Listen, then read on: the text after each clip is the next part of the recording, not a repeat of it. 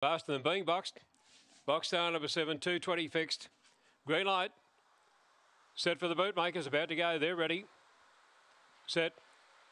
Racing. And blocks down to the outside a little bit slow to begin about second last into stride, going away quickly on the inside. Yuka John went through to lead, settling down second. Barbados Dream going around the outside is Box Star, and they were followed by No Success. Then came Gold Gazelle, followed then by Squawking Budgie Majestic way back near the tail with Riverdale Mitch there right across the track here. Where do we look out the centre? Squawking Budgie takes the lead, and Squawking Budgie won it from Riverdale Mitch and Box Star, I'd say. They were followed further back by Barbados Dream. Then came No Success, followed then by Gold Gazelle, and the last couple Majestic Way and Yuka John, and the time is around 23:14. But number 5, Squawking Budgie, has finished resolutely in the home straight to go past them all and take the prize here. Number 5 should pay around the 850 mark. It looks like 5, 6, 7 and 4 as they cross the line.